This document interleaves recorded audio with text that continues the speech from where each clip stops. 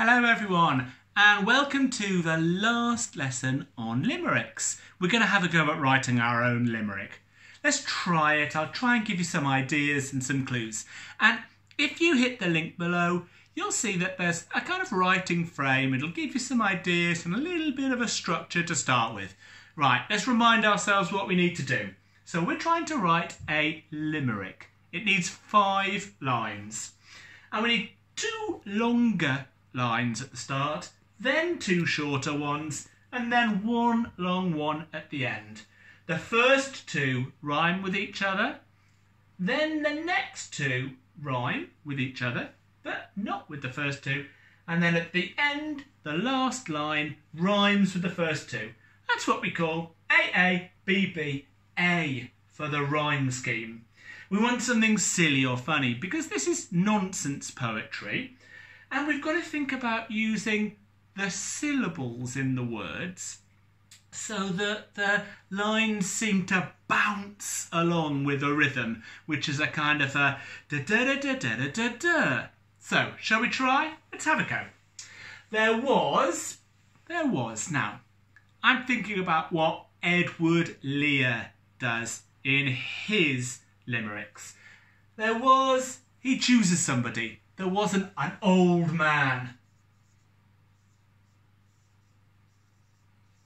There was an old man from... Now, we need to think of a place, but we've got to choose somewhere which has got a lot of rhymes. Remember, if you're stuck for a rhyme with this, if you look in the link below, you will see that I've put a link to a rhyming dictionary online called Rhyme Zone. There was an old man from New York who decided... Now, hold on. York. I've got it. Fork. Who decided to eat with a fork. Stop. That's not crazy enough. Because that's easy. You could easily eat with a fork, so I'm going to change that. Who decided to drink with a fork. That's better, isn't it? Because that's a crazy thing to do. Who decided to drink with a fork. It was all going well. Remember, my third line, shorter.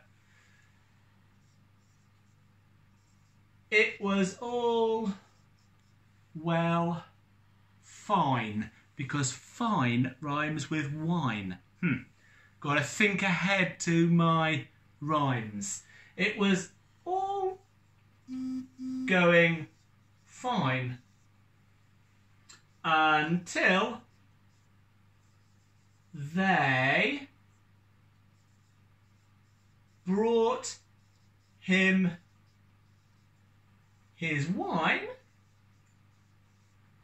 That crazy old man from New York? That peculiar old man? I want something that talks about him being strange. 2 syllables or 3. That peculiar. That peculiar old man of New York. Remember, in the last line, you can always go back and use the same word from the first line. Now, you don't have to stick with that. You could change lots of things. There was a young girl from... Now, I'm going to go for Dundee in Scotland because there are a lot of rhymes with E. Who decided, I'll keep that, who decided to live up a tree? Ride on a donkey? Who decided to live up a tree?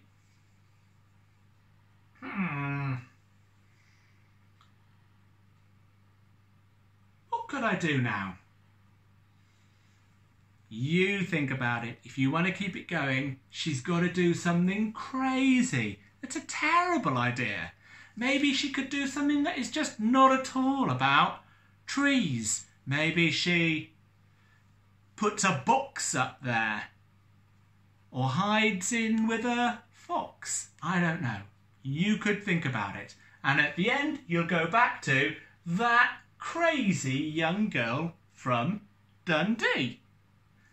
Good luck, guys, and I'm really looking forward to seeing your limericks.